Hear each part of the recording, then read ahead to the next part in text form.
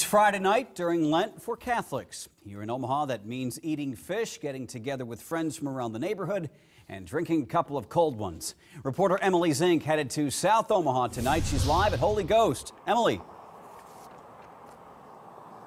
Well, Craig, when the doors opened here at Holy Ghost at 4 o'clock all the way until they ended at 8 o'clock, there was a line out the door, and I'm told it's worth the wait for the food. I mean, we do serve a heck of a meal.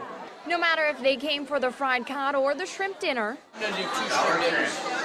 people are guaranteed to line up for the food served at the Holy Ghost fish fries. I get the fried fish every time, and it's delicious. They're the only fish fry that has fried shrimp, and it's marvelous. Fridays during Lent at Holy Ghost are all about good food and good company. I got him out of the house. Dan Vosick has been coming to the Holy Ghost fish fries for more than a decade. And a couple years ago, he invited his buddy Sam Schroeder, who has been a regular ever since. What do you have on your plate right now? Almost nothing. Sam says it isn't just the food that has him hooked, it's the atmosphere. They're a very personable group here. The only thing I dislike is they didn't have any whiskey.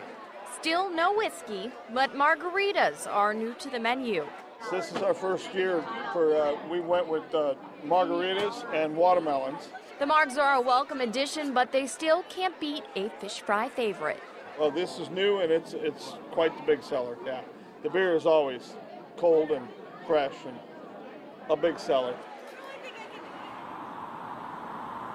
It definitely was a big seller. There was a lot of beer sold and a lot of fish sold. They told me here at Holy Ghost, attendance has actually raised over the past few years. On average, Fridays during Lent, they see around 1,400 people. So it's a pretty big fish fry.